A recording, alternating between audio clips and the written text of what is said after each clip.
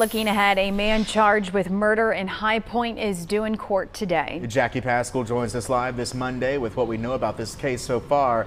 Jackie, who is this suspect and where is he at now?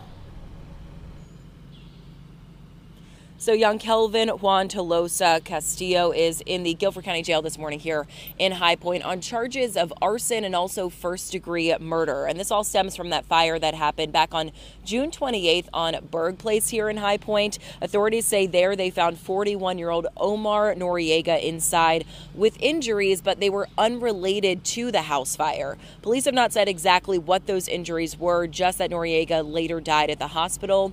The Carolinas Regional Fugitive Task Force located and arrested Castillo at a hotel in Greensboro last week.